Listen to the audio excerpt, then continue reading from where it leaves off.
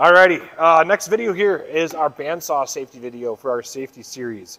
I'm going to show you guys how this bandsaw works, different parts, and we're going to make 4 different cuts. 2 6-inch cuts, 2 5-inch cuts. Those are going to be our sides to our little trays that we're making. Before I get into all that though, I want to make sure that we're following all the safety procedures. So I'm going to take off my watch, my wedding ring. I do not have long hair, so I don't need to tie it back. If you do, please tie it back. No jewelry on for me. I don't have any like hoodie strings hanging down. Toes, closed-toed shoes, and short sleeves. So we're good to go. So this Rikon here is what I'm going to be showing you guys today. A couple of the parts that I want to start off by showing you is that this right here is the blade guard cover. So if we can open it up, and the blade and the wheels are inside. This is just keeps you safe, keeps it for just in case the blade actually breaks, it keeps it inside there and you don't get hurt. Over here is the blade guard. So you loosen this and then this can go up and down. Remember, we always want our blade guard to be just about 1/8 inch over the top of our stock. So that's pretty close. Then to lock it in place, I'm going to tighten this nice and tight, and now we're set to go. This up here is our tension knob, blade tension knob. Honestly, you guys should not be touching this. If something were to happen with the blade, Mr. Singer or myself will come over and we would be adjusting this right here. On our bandsaw, we have our table right here. The table also has a fence, which can be locked into place, and we have our measurements right here.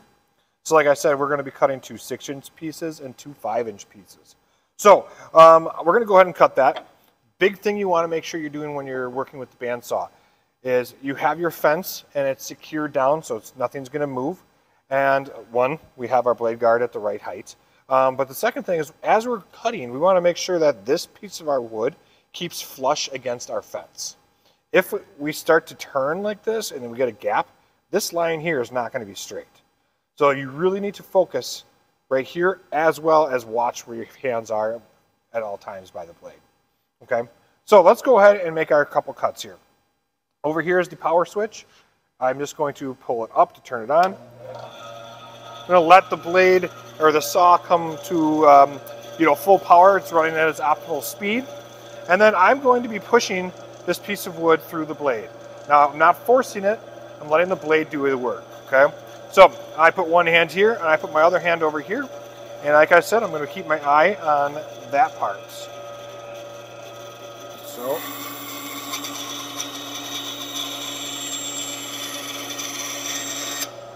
And I can keep pushing through, and I can bring the wood back through this way. So that was 1 6-inch cut. I'm going to make another one. I'm going to actually get rid of this knot right here.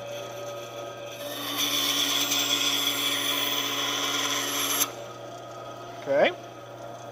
And a couple things just to remember when you are working with any of the saws in the shop.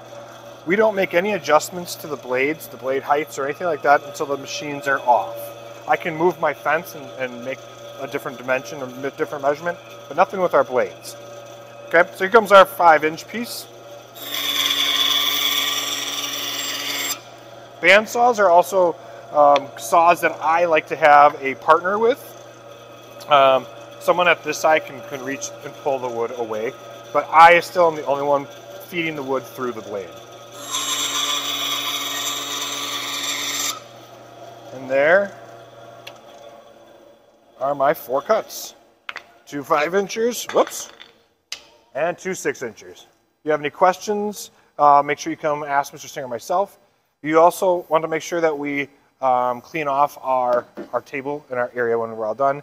Scrap wood like this can go into any of the scrap wood bins. Mr. Singer and I have a bunch of them laying around the shop. Let me know if you have any questions.